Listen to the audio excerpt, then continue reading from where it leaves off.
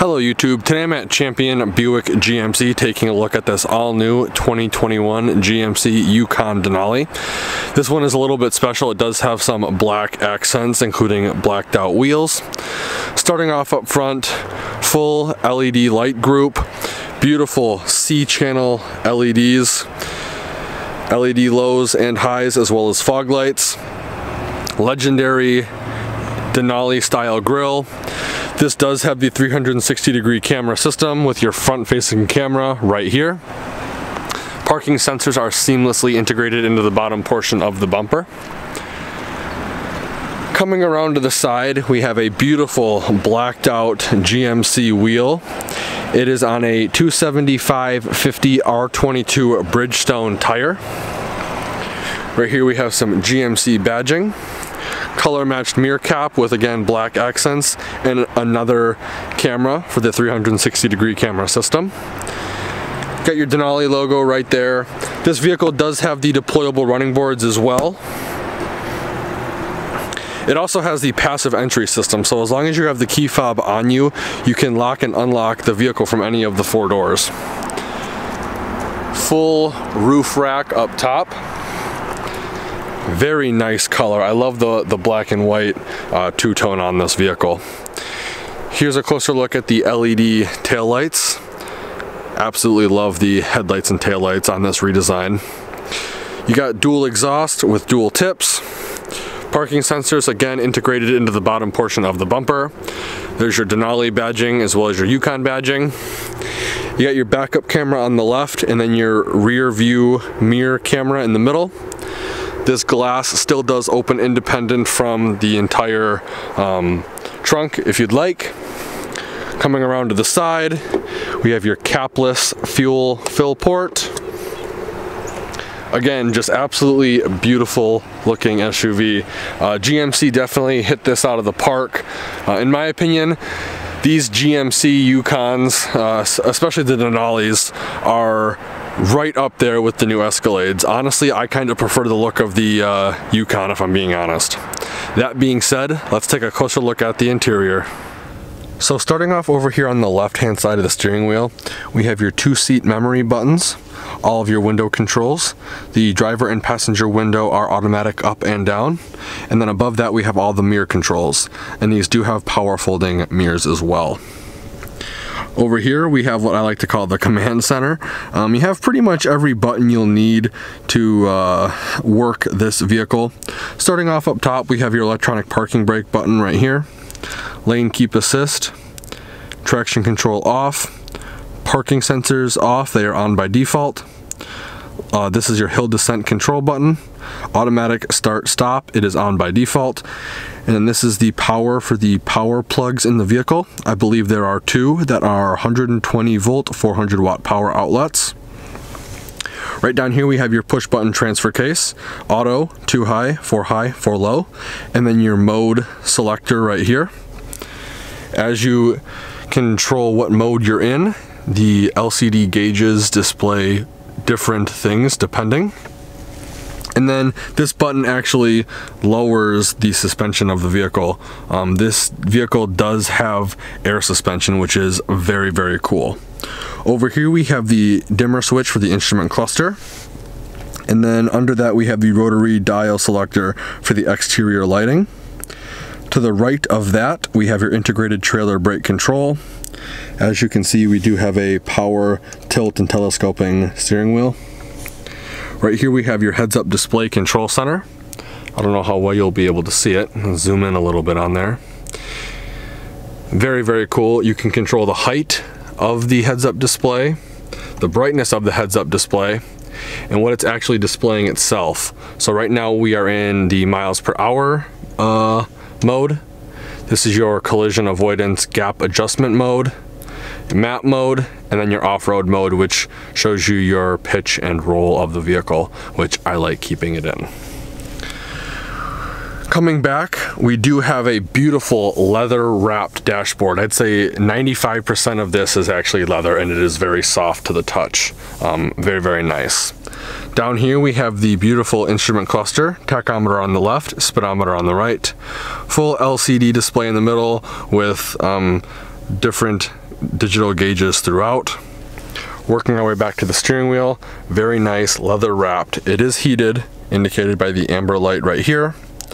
Right here is your collision avoidance gap adjustment buttons. Cruise control buttons are all right here.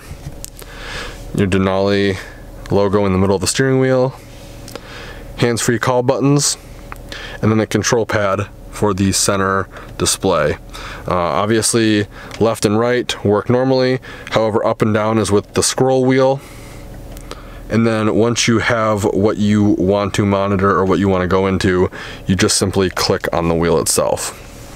Just like most GM vehicles, you have a seek or scan rocker on the back of the left side of the steering wheel and a volume rocker on the back of the right side of the steering wheel. Hazard light button right here. Push button start. Also your push button gear selection. I'm really liking the way General Motors has gone about doing this.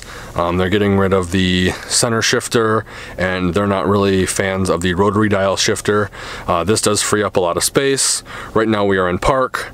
To go into reverse, you just pull up on the reverse tab, and then it pops up the 360-degree camera system. Go to neutral, push it, go to drive, pull it, and then low, push, and then you can do manual plus and minus gears from there. So, does free up a decent amount of space. I do like that a lot.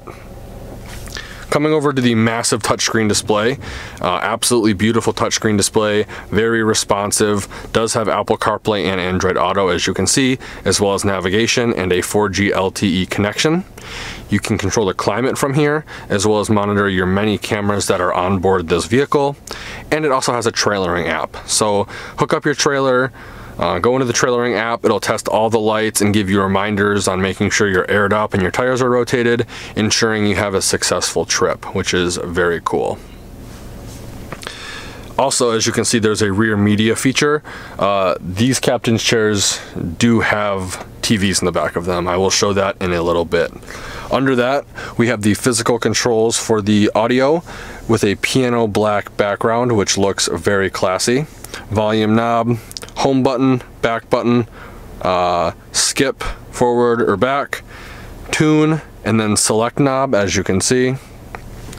And then down here we have the dual zone climate control buttons for the vehicle, heated and ventilated driver and passenger seats.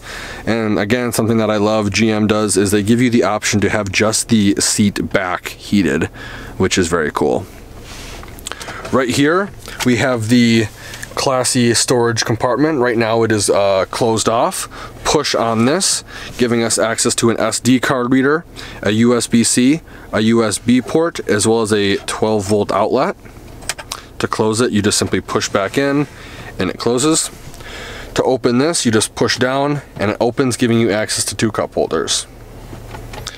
Right here we have the center armrest slash console with a cutout for a smartphone. Open it up, giving us access to a storage bin right here, which is very cool. Here's the Denali seat in this vehicle with the Denali stitching. Very nice. Right here we have the glove box for the vehicle. Pretty big for this size of vehicle. Coming up top, LED lit vanity for passenger as well as driver. Working our way up to this center area, if it'll focus. Hopefully there's not too much light washout. 3-door universal garage remote. Dome map light controls for when the vehicle's doors are open. Captain's chairs adjustment buttons. This is your trunk lid release button. Right now it's in the max configuration. 3/4 of the way open and then off. So when it's off, you have to physically go back to the trunk and open it yourself. This vehicle does have the twin pane panoramic sunroof. So your controls are right here for the slide, the tilt, and then opening and closing. Right here, this button actually moves this center armrest back for the rear passengers, giving us storage right here. so you can definitely hide goodies in there, as well as a storage bin right here. So if you have a large purse or anything and you want to give the rear passengers more access to their stuff, cup holders, put your purse right here, very cool. And again, to close it, you're gonna come up here, push this button, hold it in, and it's gonna automatically close for you. That is a very, very cool feature. Overall, I'm very impressed with this interior, which leads us to the final cool feature, in my opinion, is the rear view mirror. Right now it's a regular rear view mirror. Flick it down and it becomes a camera. You can control the brightness, the zoom out or zoom in, and then you can control how high or how low the camera views things. Very cool. To go back to a rear view mirror, flick it forward, and it's a regular mirror again.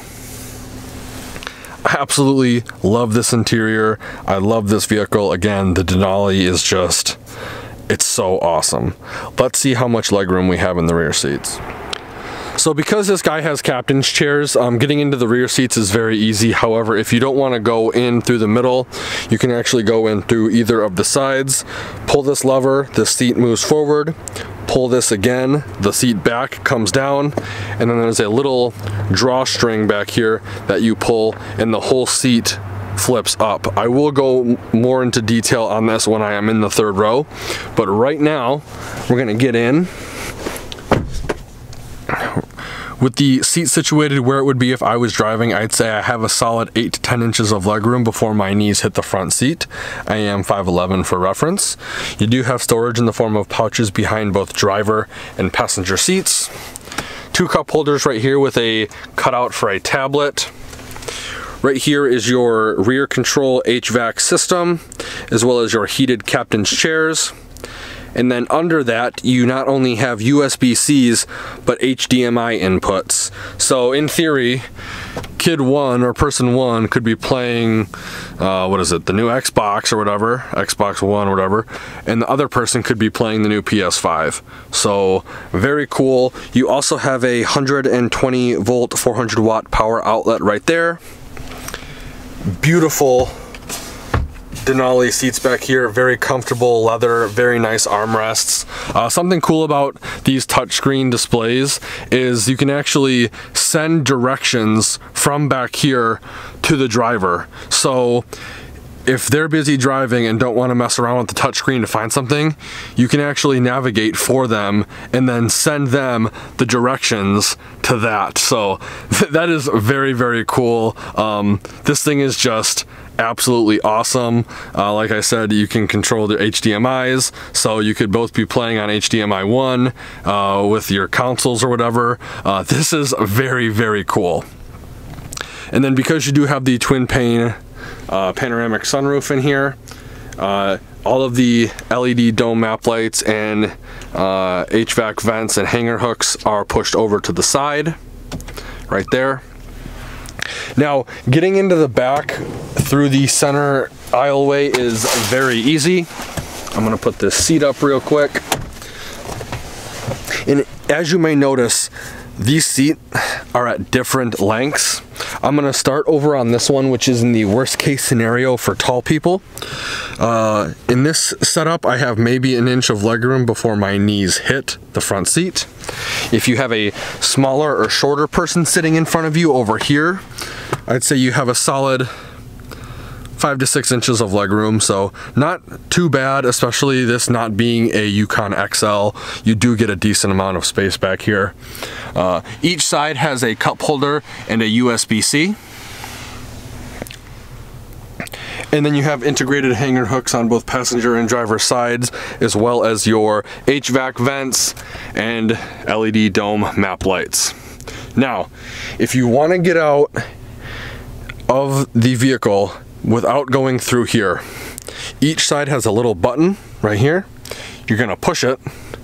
The seat is gonna automatically fold down, or it should fold down, and then you're gonna pull this little drawstring right here, and it's gonna fold up for you, which makes, unlock the car. Oh, child locks are on, but it makes getting in and out of the vehicle very, very easy. Let's take a look at the back and see how much cargo space we have. So there are a couple ways to open the trunk on this vehicle. The key fob, you can actually open just the rear glass or the trunk altogether. To open just the rear glass, you're gonna come up to this side, to the right of the C in GMC, push the button, and it will unlock, giving you access to the back seats. So if you're hauling some lumber and it's gonna stick out farther than the vehicle, you can safely haul it. To close it, I recommend just kind of closing it right by where the hinge is and slamming it shut. To open the whole thing, you're gonna push this button. It's gonna automatically open for you. Coming in here, we have a shallow storage compartment with spare tire kit. Nice cargo net tie downs right here. Here's another 120 volt, 400 watt power outlet. These two buttons fold down the center captain's chairs, and then these buttons fold down the left and the right side of the rear chairs, giving you a total load flat floor. However, the driver's seat and passenger seat are a little bit too far back for the seats to fully fold down right now. You can easily fit drywall and plywood in here, both lengthwise and widthwise. Something cool about this third row is you can actually fold them back up with the push of a button. So very cool. Once you're done, to close the trunk, you're gonna push that button and it's gonna beep at you a couple times and then it's going to close. Let's take a closer look at the window sticker now.